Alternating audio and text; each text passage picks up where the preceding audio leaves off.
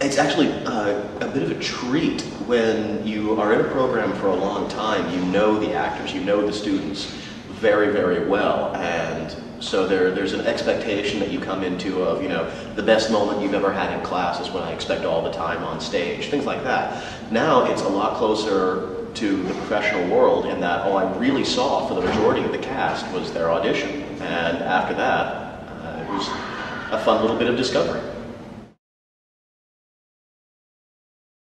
She Stoops to Conquer has a couple of plot lines that we're trying to follow at the same time. Mostly it's about two couples who are trying to find a way to get married.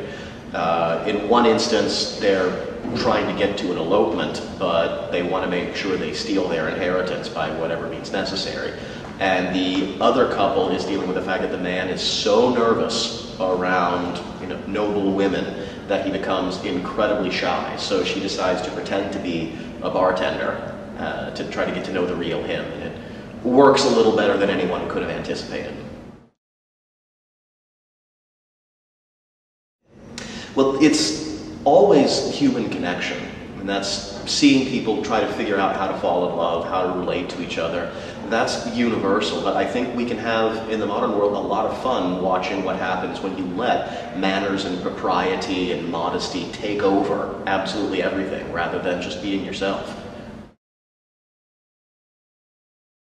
Hopefully a fun time. I mean, it is an entertaining show. These are silly, ridiculous characters, but I think there's also just a little bit of taking a glimpse into a different world. I mean, the play was written in the 1770s, so it still bears a lot of the hallmarks of that day and age.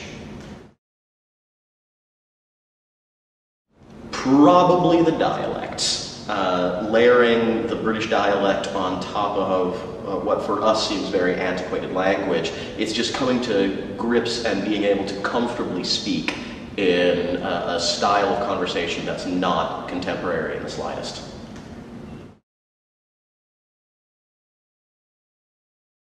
I think it's tough to point out just one, but there's a genre of moments that I enjoy, and that's when you see an actor or a couple of actors come up with something I never would have considered, and it's just delightful. And that makes me comfortable as a director because it means the actors are starting to make the show their own. So when they have their own little neat discoveries that are better than my ideas, that's a marvelous part.